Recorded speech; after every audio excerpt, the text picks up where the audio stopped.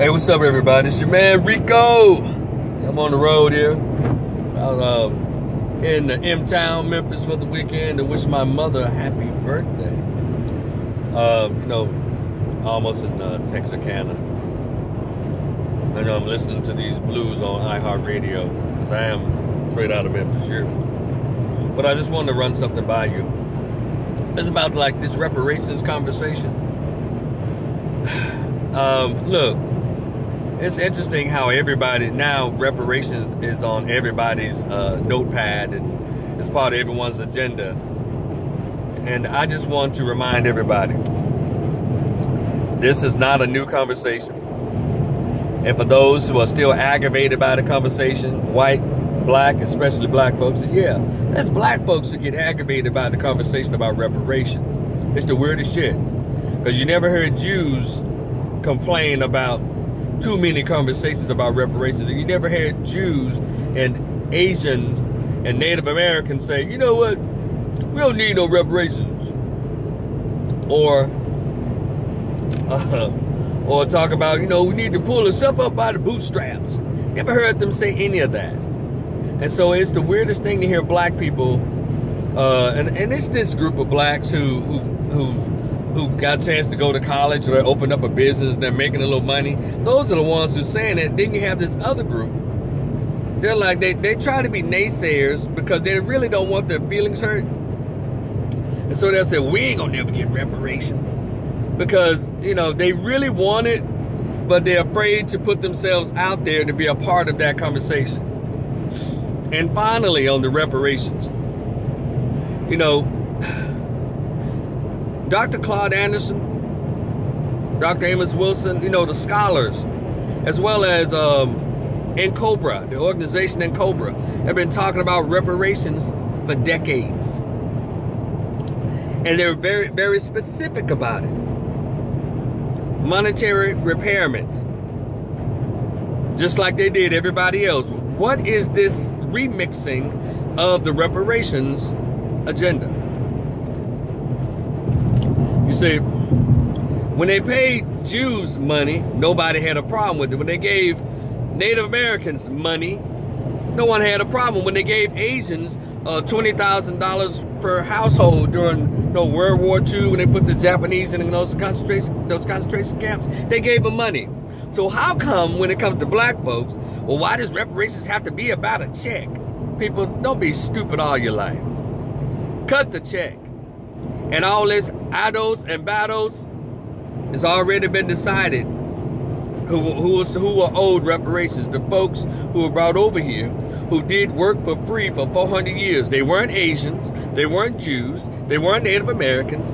In the last 400 years, they were black folks of African descent, or descendants of African slaves who were brought over. And for those of you who say, I wasn't born in no Africa, that's fine. I just need you to shut the fuck up in the conversation. If you don't want it, just move on. Why you got to talk so much? Because you say you don't want it. Shut the fuck up. And if you have any politician that's coming your way, the very, very first question you should ask, what about reparations? And allow them to say yes or no. Don't let them fiddle-faddle over the question. Beto O'Rourke, the Jewish, what I call the Jewish white hope, Bernie Sanders, that black folks all in love with, that Jewish white man said no. And then you got Elizabeth Warren trying to put the Native Americans in it. Then you got that Alicia Ocasek, whatever that little crazy Latina's name is. No, now she's trying to add everybody.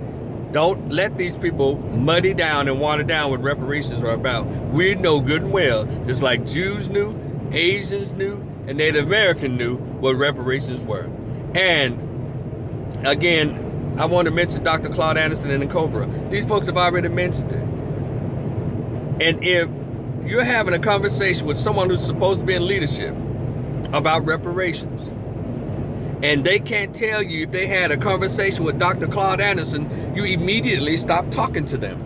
Don't give them any votes, don't give them any support, because time out. Time's up. Reparations or nothing. That's what's up. Oh yeah, let me say P.S. For you motherfuckers, and I don't like to cuss too hard, but to you motherfuckers, whites, black, or whatever, to make this statement. Y'all sitting around waiting on reparations. No one's sitting around, you son of a bitch. People are working, going to college, creating businesses, and all of it, just like everyone else in this country. Black folks are doing it. So how dare you, you condescending son of a bitch, sitting around waiting on reparations. No one's sitting around waiting on reparations. What we'll do is we're standing around and we're standing up for reparations. If you don't think we deserve it and you black, shut the fuck up and move on. Why do you have to be such a hater? Fucking Steven from Django, you dumb Sambo, shut the fuck up. Hell, these people get on my fucking nerves. That's why I don't have that conversation about reparations unless it's with a like-minded person. Other than that, I don't want to have the conversation. If you don't say yes, we deserve it, fuck all that other remixing. I don't want to talk to you, and that is the truth. We're not having there's no debate for me. So if you have not had a conversation, or if you have not looked up what Dr. Claude Anderson is talking about, he has the right idea. He has the idea. Or the group in Cobra. Go look it up. Google in Cobra. They were on the front line demanding reparations. We all know what it's about. So don't let these these liberal sons of bitches talk you out of what we're due. And yes, cut the check like you did everybody else. Y'all enjoy your day as I enjoy my ride to wish my mom a happy birthday this weekend. Peace.